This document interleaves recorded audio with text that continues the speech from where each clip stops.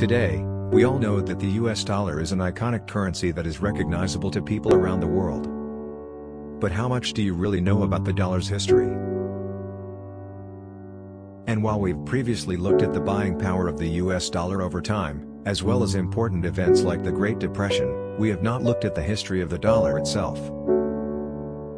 How and why was it conceived, and why do we call it a dollar or a buck? How did the dollar's early history help to shape today's world? Before the US dollar, for the early colonists, currency was a bit of a free-for-all. Officially, cash was denominated in pounds, shillings, and pence, but in reality things were a different story.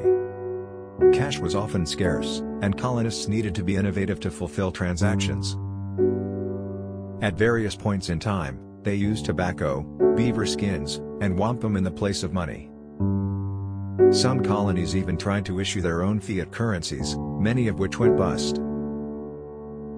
As it turned out, the Spanish dollar was often the most abundant form of cash, and this is what led to US currency eventually being denominated in dollars. During the American Revolution in 1775, the Continental Congress issued a money known as the continental currency to try and fund the war. The government printed too many, and the value of a continental diminished rapidly.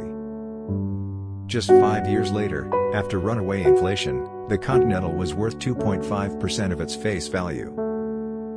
Benjamin Franklin rightly noted that the depreciation of the continental had, in fact, acted as a tax to pay for the war.